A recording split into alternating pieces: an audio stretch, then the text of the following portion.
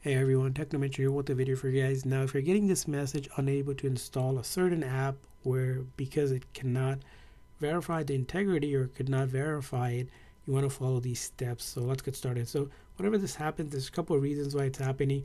First thing you want to try to do to resolve it is delete that app and reinstall it. So in order to delete it, you're going to press and hold, click on remove, delete app, and then click on delete. And after you delete it, go ahead back to your app store or however you're downloading it and search that up so you can reinstall that app. So in our case, we will get Spotify again and we'll install it on our phone. And once you reinstall it, it should be fixed.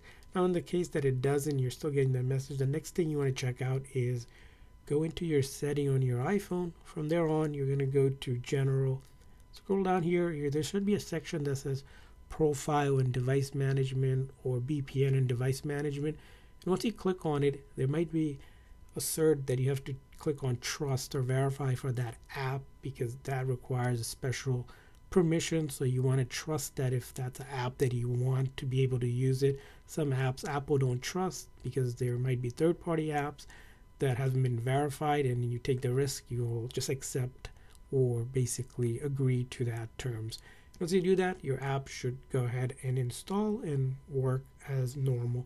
Now in a scenario that you're still having the issue with it, it's time to also make sure that your phone needs to be up to date. If it's not up to date, go into your settings, and then from there on you're going to go to general software update and check if there's an update out. If there is, go ahead and install that update because some app requires the latest version of the iPhone iOS in order to work correctly, so you need to update it.